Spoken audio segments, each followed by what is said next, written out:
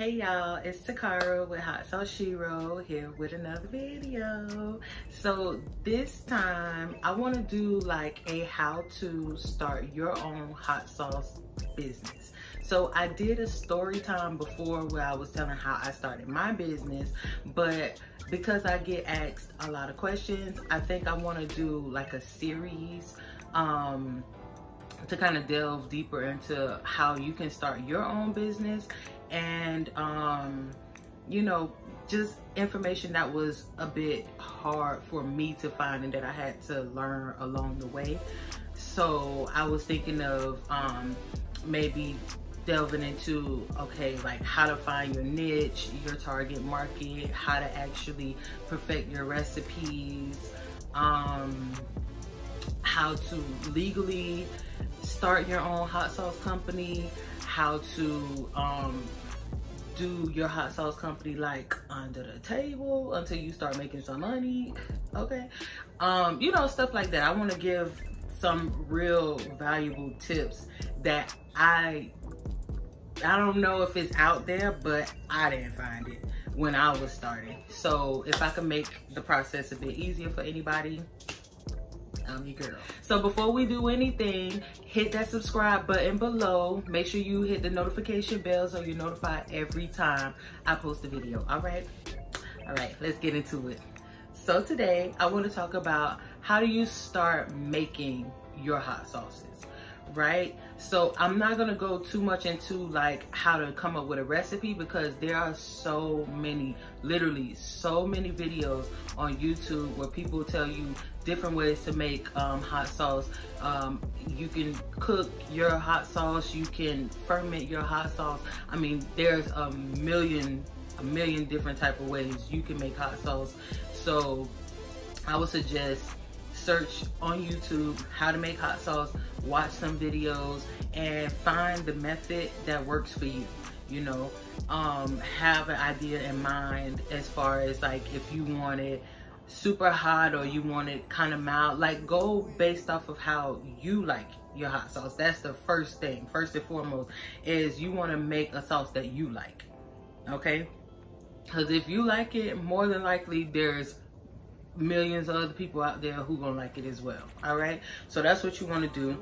And then once you have a sauce that you like, you want to get you want to make some samples, and you want to have people who are going to taste it and give you honest feedback. So it's all well and good to let your family and let your friends try it, but you also want other people to try it they're not gonna like stroke your ego or like try to be super nice to you. They're gonna tell you exactly, you know, if there's something wrong or if it's something that they don't like or if they love it, you know. And also when you're sampling, you want to ask for specific feedback, like is it too spicy? Is it too salty? Does it have too much garlic? Does it need more onions? You know what I mean? Like ask specific questions, because if you just go based off of, oh, yes, it's good or no, it's not good, that doesn't really tell you much, especially if someone says it's not good. Then you definitely want to know, okay, well, what do you think I should change? But even if a lot of people are telling you, yes, this is good, this is delicious, I love it, you still want to know different things that you probably can tweak, because you know, you may not hit it on the head the first batch, and maybe you will, you know, but still you want to know.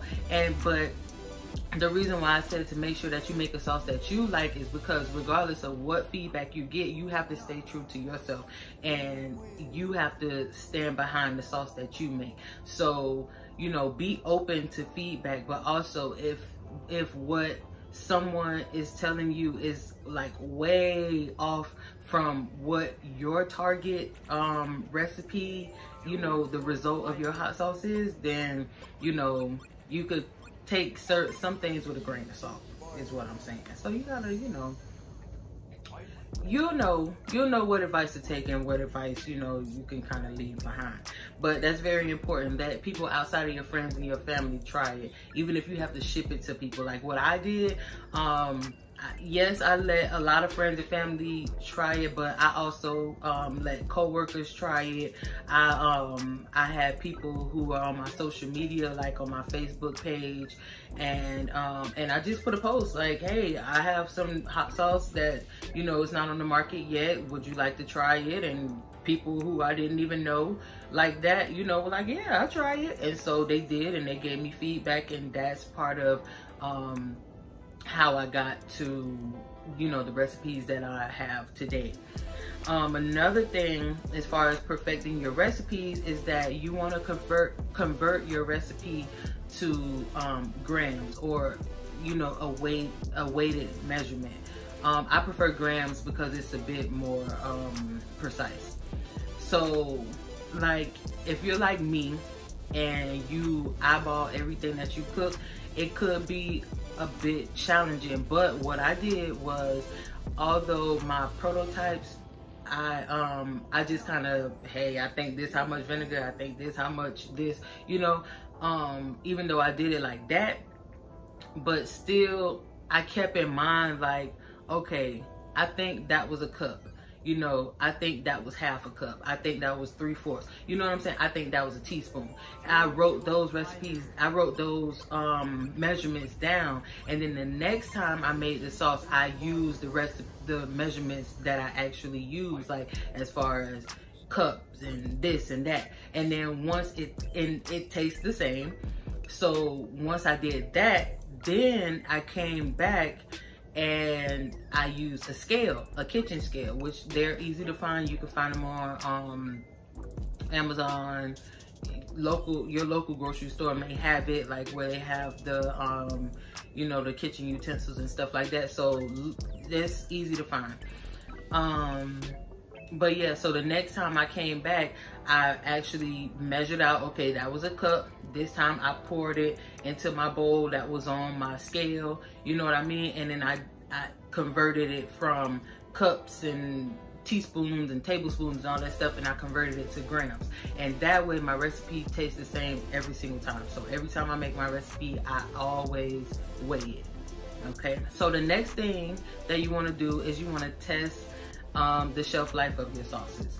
So your sauce should have a pH of 4.6 or below, and that is a shelf stable sauce. You want your sauce to be able to stay unrefrigerated for a year in the bottle, okay, unopened. And then once it's open, it's okay if it goes in the refrigerator or whatever. Actually, it's best that you suggest that on the bottles, and we'll go deeper into this. But to test the pH, they have pH testers that you can order on Amazon, about $15. I would suggest getting the actual little machine thingy. It looks like I don't know, it's like a stick or whatever, but it's digital, and it's like 15 bucks. I could put a link for one below. But yeah, those are super easy to find as well. The next thing that you want to do is you want to create a bottling process for your sauce.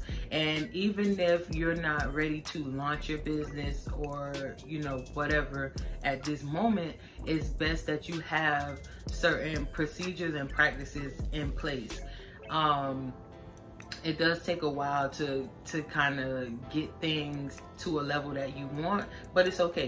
You're not going to start off perfect, and everything is not going to be A1 when you start. But that's not the main thing. As long as you're open to learning as you go, that's the most important thing. You're gonna make a lot of mistakes, you know, even with the tips that you can find on my channel and you can find elsewhere. You know, you're still gonna make mistakes. So, you know, that's not what's most important. What's most important is that you don't give up and that you keep going. So you're gonna find a bottling process. So like I said, my sauces are fruit-based hot sauces. So what I learned with sauces like that is that you want to bottle while they're hot. Being that I bottle while they're hot, I can't use plastic bottles, or I don't. And another reason I don't use plastic bottles, because it changes the flavor of my sauce. So these are things that you have to play with as well. If you have a sauce that you can use plastic, by all means use plastic bottles, because it will be a lot cheaper for you, and then you know that leaves your profit margin a bit higher. So if you can use plastic, again, use plastic. But yeah, so for me, I have to bottle hot, and I sterilize my bottles first. I bottle while the sauces are hot, and then what I have to do is put the cap on, invert it, turn the bottles upside down, put them in the box, and let them sit like that for at least a minute. And the heat from the sauces, it helps sterilize the bottle as well. So when I invert it, it sterilizes the neck of the bottle as well as the bottle cap. All right, things that you learn as you go. All right, so you got to find a bottling process that works best for you. Yeah, figure it out. Like I said, don't give up. And I'm gonna do more of these videos, but I just want to come out here with a few quick tips, because like I said, these are things that, you know, nobody really told me, and I couldn't really find it. Like I'm really good at researching, and I was having a really hard time when I started out finding this type of information. All right, so make sure y'all subscribe to my channel, okay? Hit that subscribe button, notification bell, all those good things. You want to find me, I am everywhere at Hot Sauce Shero. That's Instagram, Facebook, Twitter, which I don't really use that much, but whatever, I'm on there too. And what else? Yeah. Oh, to order these amazing hot sauces, which I don't know if you guys know what they look like, but this is one. This is my plain flame. This is actually the newest flavor that I have. So all of my flavors that I have, that I started with, they're all fruit based. So I have a peach, a pineapple, a lychee, a guava hot sauce, and then I also have a summer mango blaze. That one is only available from June to August. Sometimes I do it in May if I can, you know, get my mangoes available in May. But then I recently, October of 2020, I came out with a plain flame flavor. And it's so delicious, and it's so hot, and it's so yummy. Oh my God, so good.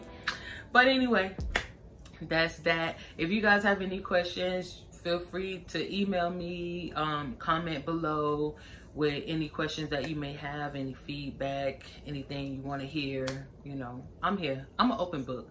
I'm gonna tell you anything except my personal recipe, okay? But anything else you need to know, I am an open book. I will tell you whatever it is you need to know. And a lot of this stuff doesn't only pertain to hot sauce. It pertains to other businesses as well. So yeah, believe in yourself. I love you guys. Until we meet again.